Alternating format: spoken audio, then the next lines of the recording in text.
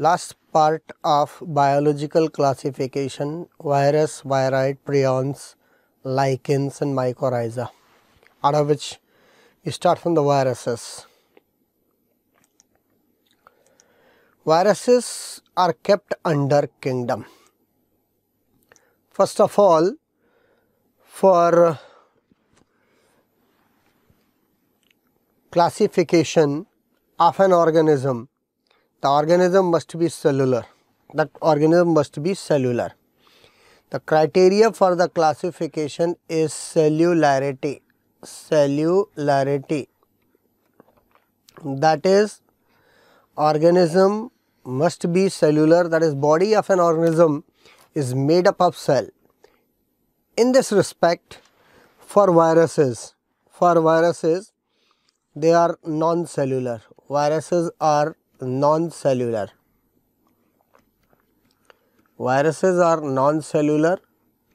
That's why in any kingdom they can't be classified. They cannot be classified under any kingdom. They cannot be classified under any kingdom because they are non-cellular.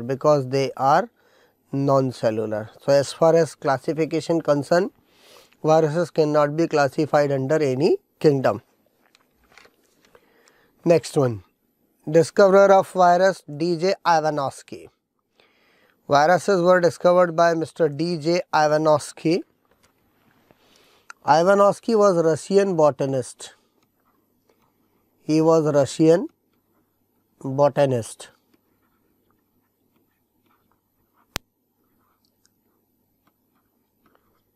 Discovered viruses in 1892. He discovered tobacco mosaic virus. He is the discoverer of tobacco mosaic virus. One more information is related with the Ivanovsky, that is, he also described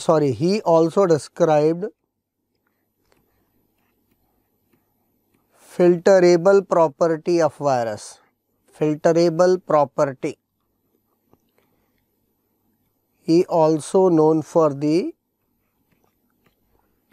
particular feature of virus, that is filterable property. That means viruses can pass through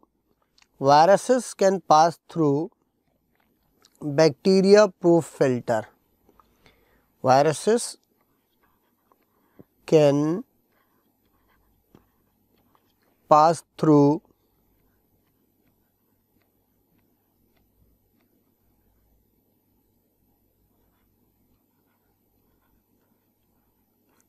bacteria proof filter.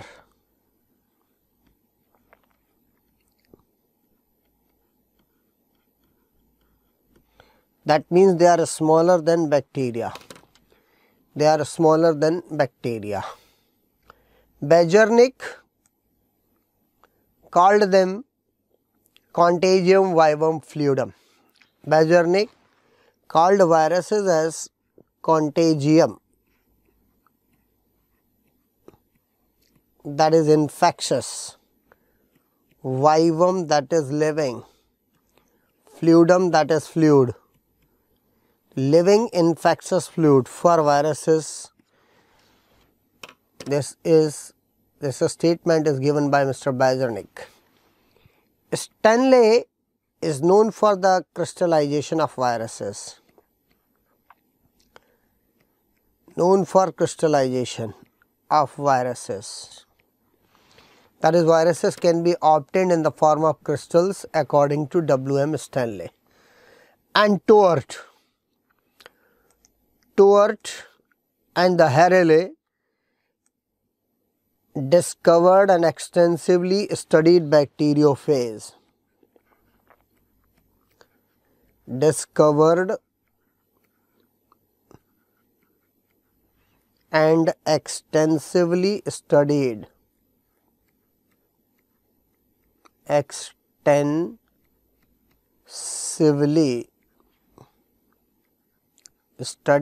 bacteriophage.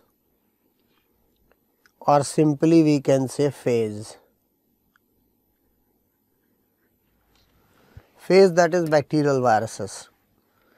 So, here the name of discoverer is asked, that is why our answer is DJ Ivanovsky. Now,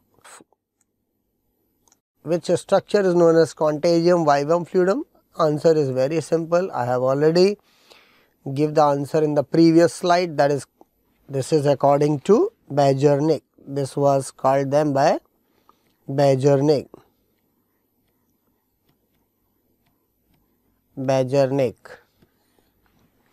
William Bajornik called viruses as contagium vivum fluidum, that is living infectious fluid. They are living infectious fluid. Mycoplasma, unicelled, prokaryote, pathogenic as well as free living. Lichens, symbiotic association of algae and fungi. Mycorrhiza, symbiotic association of the fungi with the roots of higher plant. These are the others. But here contagium vivum fluidum is asked, that is why the answer is viruses. Who showed that viruses can be obtained in the form of crystal? That is W.M. Stanley obtained viruses in the form of crystals.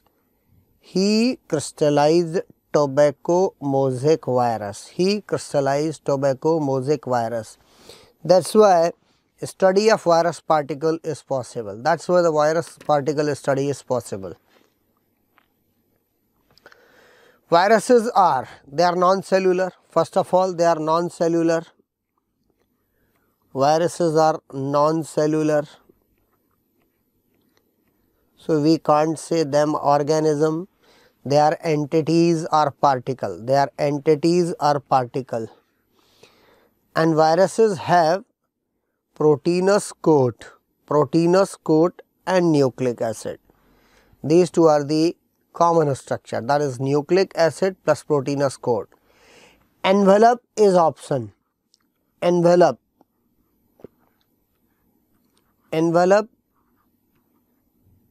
is optional, may or may not be present. Envelope may or not be. Envelope may or may not be possible. That is, some viruses are enveloped, they have additional coat over the protein plus nucleic acid. Nucleic acid is in the center, that is Na for nucleic acid, surrounded by proteinous coat. This is proteinous covering or coat. This is proteinous covering or coat. Then envelope may or may not be present. What about the envelope? May or may not be present. That is, this is outer covering envelope. It is may or may not be present. Greenish color, it is an option, but these two are the main structure, that is nucleic acid followed by the coat of protein. So, in this question our answer is protein coat plus nucleic acid.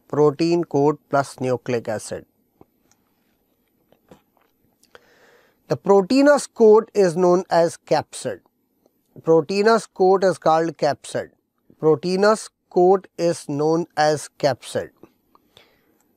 This is suppose proteinous coat.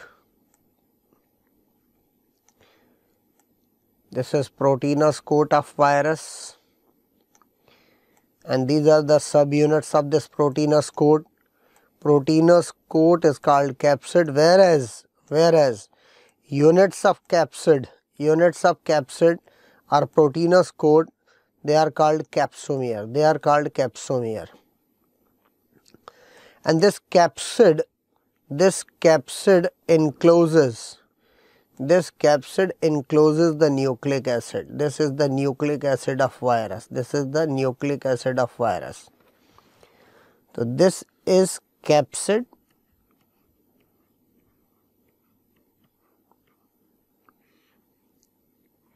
Then this is nucleic acid. and these are the units of capsid, that is capsomere. These are called capsomere.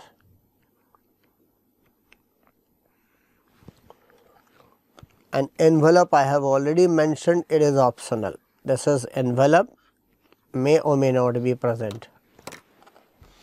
Here question is proteinous coat. Only proteinous coat is asked. That's why our answer is capsid. What is virion? That is complete virus particle is known as virion. Papillomer, if there is a envelope of lipid, you will see some projection over there. These are called papillomers. These are the projection over envelope known as papillomer. What are capsomeres? Already mentioned, that is units of capsids are called capsomere. The viruses are very simple in structure, very simple in structure. Which statement is true about the virion? That is last one. Infectious and fully complete virus particle is known as virion. Genome of virus, that is genetic material of virus. As far as genetic material concerned, viruses, they have either DNA or RNA. In viruses, either DNA or RNA. That is either of the two. If DNA is present, then RNA is not there. If RNA is there, then DNA is not there. Then again DNA either single stranded or double stranded. Similarly RNA either single stranded or double stranded. The 4 different types of virus particles are possible. 4 different types of virus particles are possible. That is D by 1, that is single stranded DNA containing virus. D by 2, that is double stranded DNA containing virus. R by 1, that is single stranded RNA containing virus, and R by 2, that is double stranded RNA containing virus. But at a time, out of these 4, only one is present. Only one is present. As far as tobacco mosaic virus concerned,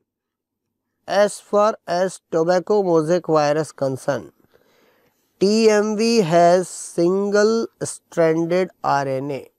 TMV has single stranded RNA.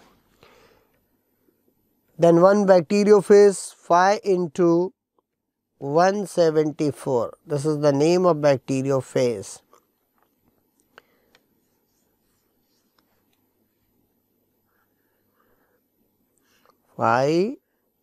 into 174 phase. It has single stranded DNA as genetic material. Now 54. Which of the following statement is true about capsomere? Capsomere, I have already mentioned, they are the units of capsid. That is, individual of units of capsid is capsomere. So this is correct answer, others are wrong. That is, individual units of capsid or units of capsids are called capsomere. Tobacco mosaic virus, it is helical rod shaped virus. This is helical rod. This is its genome. This is its genome, and over the genome proteinous coat is there. These are the units capsomere. These are the units capsomere. This is the structure of TMV. Helical rod shape structure. Size of TMV 300 nm into 18 nm. This is the size of TMV. Question NEET. Question NEET or pre-medical. Question NEET or pre-medical. If it is asked in the angstrom unit, then increase 10. Increase 10. 3000 angstrom into 180 angstrom.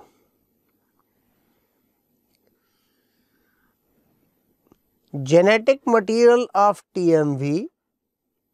TMV genetic material is R/1, that is single stranded RNA. Genetic material of TMV is single stranded RNA and its molecular weight is 2.06 millions or 10 raised to power 6 Dalton. This is molecular weight of tobacco mosaic virus, RNA molecular weight. Its percentage approximate 5% and vary on. Then capsid has 2130 capsomere. Capsid of TMV composed of 2130 capsomeres. These are the structural detail. These are the structural detail of tobacco mosaic virus. This is size, shape. Size 300 into 18 nm. Shape helical rod shape. This is its genetic material, that is R/1, and it is molecular weight of TMV 2.06 into 10 raised to power 6, and this is the number of capsomere associated with the capsid. And the word mosaic is given. Mosaic is a disease, symptom of a disease. Mosaic, M for mosaic. Mosaic means symptom of viral disease in plant. Mosaicness, that is irregular pigmentation, is seen over the leaves. So that is mosaic. Tobacco is the host. Tobacco plant is the host. Genome of TMV already described, that is single stranded RNA. Then T2, it's a bacteriophage. T2 is bacteriophage. It has complex structure.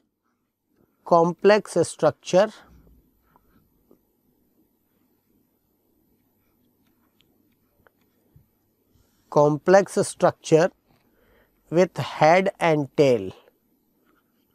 There are two parts in this structure, head and tail. T2 phase with head and tail. Head is angular.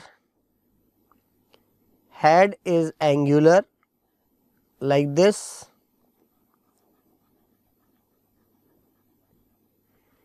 And this angular head, this is proteinous coat, capsid, and within the head region, its genetic material is present. This is the T2 phase genetic material. It is D/2, that is double stranded DNA. Found in the head region. In between head and tail, collar is present. This is collar. Then contractile tail. This is contractile tail. This one is contractile, hollow contractile tail. It is also covered by sheath. Like this. This tail is also covered by sheath. Then at the base, tail plate is present. This is tail plate with 6 tail fiber. 1, 2, 3, 4, 5, 6. 6 tail fibers are there. And along with 6 tail fibers, 6 spikes are also present. 6 spikes and 6 tail fibers. Fibers for attachment only. they are not for locomotion. Fibers are attachment only, that is with the help of these fibers virus can attach itself on bacteria. Phase, that is bacteriophase. What is phase? Bacteriophase. Host is bacterial cell. Host is bacterial cell, so they are called bacteriophase. And they are also, T2 phase is a coli phase because its host is Escherichia coli. It is coli phase. It is coli phase, that is host is Escherichia coli. Host is Escherichia coli. And the genetic material I have already mentioned, double stranded DNA. There are two parts of its structure, that is head and this is tail, and these are the tail fibers. Genetic material, double stranded DNA, this is the rough structural detail of the T2 phase. T2 phase. And genetic material I have already mentioned, that is double stranded DNA found in the head region only. Found in head region only. And there are two structural part, head and tail, so we can use the word biennial symmetry. Biennial symmetry. Now, infectious RNA particle, that is they have genetic material RNA only and it is not covered by any proteinous coat.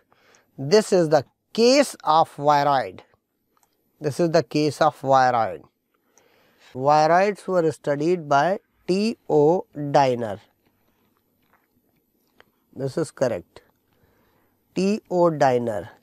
He reported single stranded RNA as pathogenic thread. Single stranded RNA as pathogenic thread. It is not covered by any structure or any proteinous covering.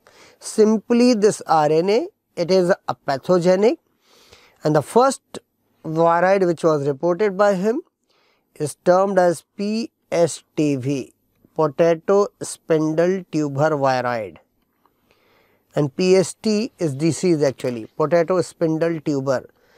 Potato tuber becomes a spindle like, elongated spindle like actually. Potato tuber becomes elongated and spindle like. So, potato spindle tuber disease is caused by viroid, Prions are pathogenic particle, pathogenic proteinous particle, no nucleic acid, pathogenic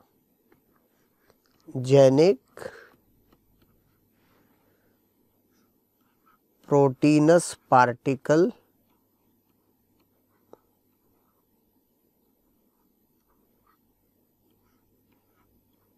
without nucleic acid, and they are also causative agent of various disease. Disease like Creutzfeldt-Jakob disease caused by prion, Creutzfeldt-Jakob disease, mad cow disease, BSC, that is bovine spongiform encephalopathy. Various types of diseases are there caused by prion, and all of them are concerned with the central nervous system. But here the question is infectious RNA particle. The question is actually asked for the RNA infectious particle. That case the answer is viroid. What is virocide? Viruses within viruses, virocide. Virus within viruses are called virocides. Next one, viral genome. Question number next, 59. It is inserted to the bacterial DNA. See this one.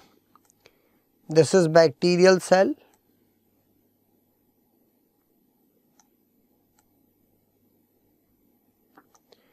This is bacterial genome. Now, virus attacks on this structure. This is the bacterial virus.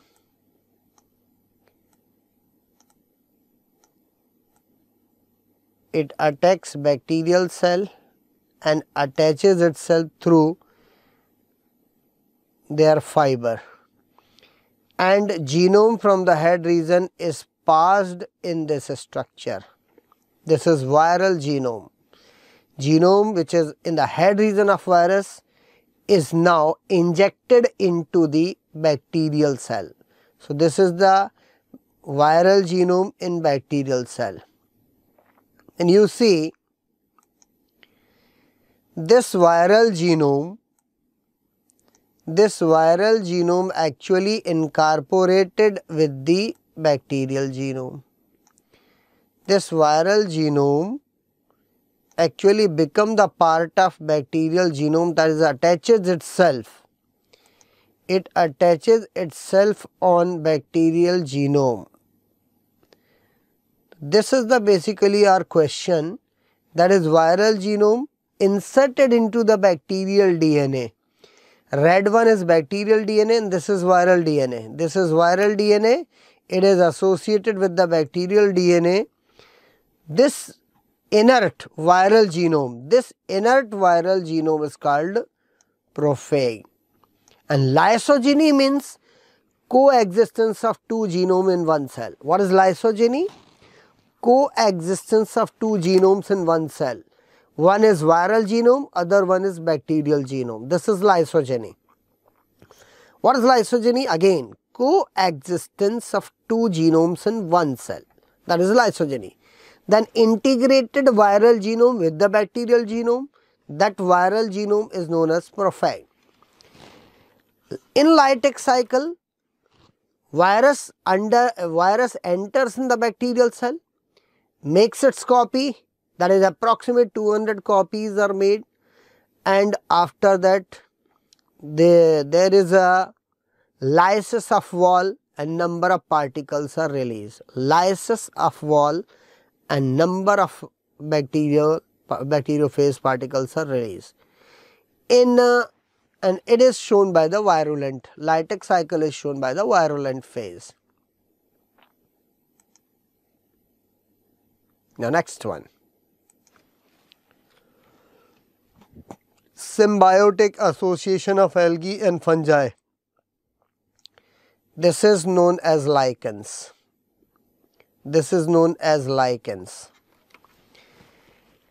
Algal partner is known as phycobiont.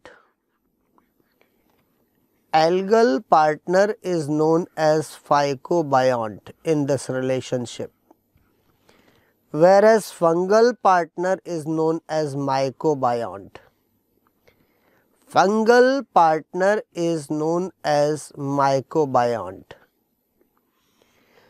Dominant partner, fungal partner, approximate 90+% part of is contributed by the fungal partner and less than 10% part is contributed by the mycobiont in this association. And their relationship, that is algae and fungi relationship between them, is mutual, that is both the partners get benefited.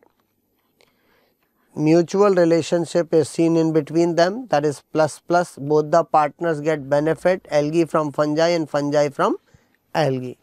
Mutual and obligatory. In absence of either of the member, the growth will be badly affected. So, such association is known as lichens. Then, in this association, that is algal and fungal relationships in lichen, is halotism. This is master-slave relationship, in which master is fungi as master in this relationship. Slave is algae.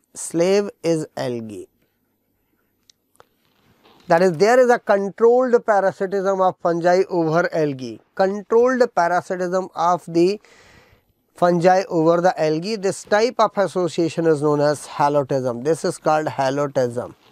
Lichens are very good indicator of sulfur dioxide pollution, where the area, if it is heavily polluted with the sulfur dioxide, Lichens can't survive in that environment. Lichens can't survive in sulfur dioxide containing pollutant.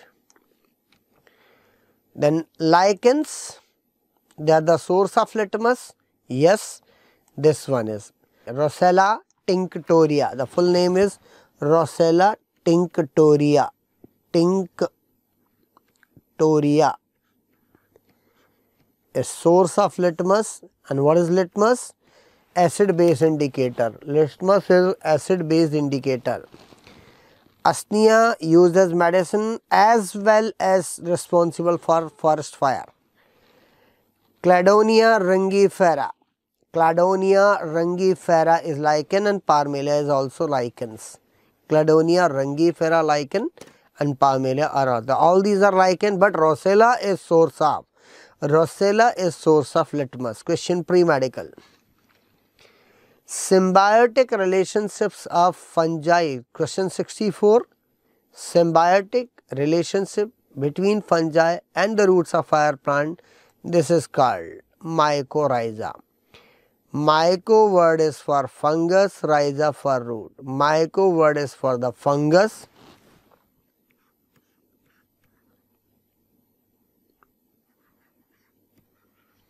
And rhiza for the root. Rhiza for root. There are two types of mycorrhiza. Number one, ectomycorrhiza. Ectomycorrhiza. Number one, ectomycorrhiza. In this case, fungal partner penetrates root. Fungal partner penetrates the root. These are the root cells. And let's see the fungal partner. Fungal partner penetrates the root, but it does not penetrate cells. It is present in between the cells.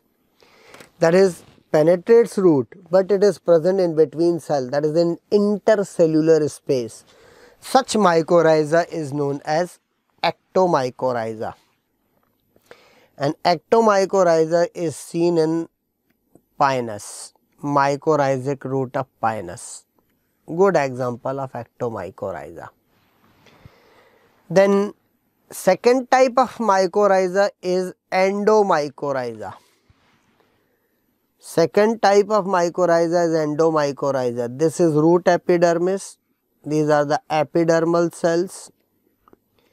These are the epidermal cell, and these are the cortical cells of root. These are the cortical cells of root. Fungal partner enters in the root and enters in the cell as well. Enters in the root and enters in the cell as well. And in some cell it forms vesicular structure, whereas in other cell it forms fibrous branched structure known as arbuscule. So, vesicular arbuscular mycorrhizae, VAM, full form is VAM. Vesicular arbuscular mycorrhizae, these are endomycorrhiza. These are endomycorrhiza.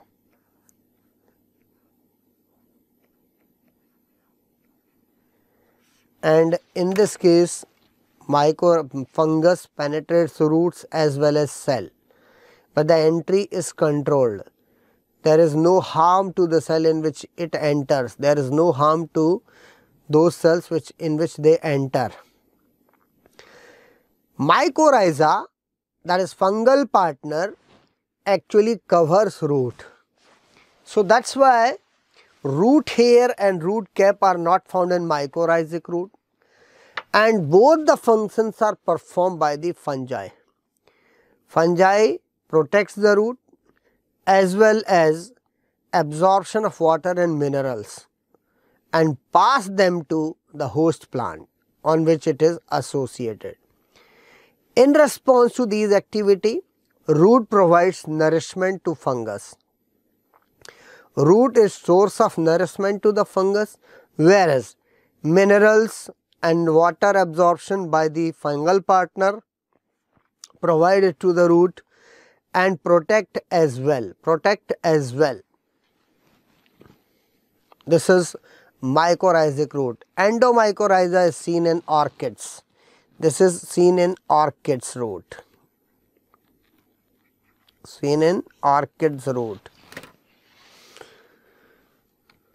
Then mycorrhiza useful for plants.